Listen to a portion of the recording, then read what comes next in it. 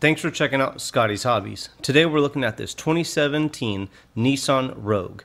I'm going to show you the location and give you some information about your canister vapor purge solenoid.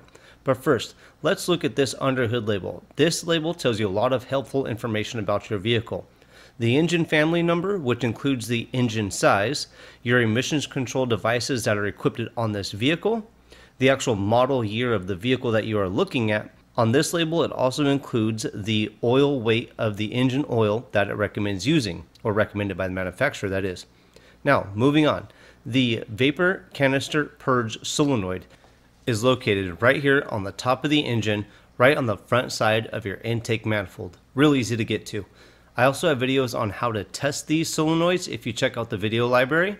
This emissions component is responsible for allowing vapors built up in the emission system to enter the intake and be burnt up through the combustion process and through the tailpipe, cleaning it up before it enters the atmosphere. When the computer adds voltage or gives this solenoid voltage, the vapors will flow from the back of the vehicle at the canister up to the engine in this direction through the solenoid and into the intake.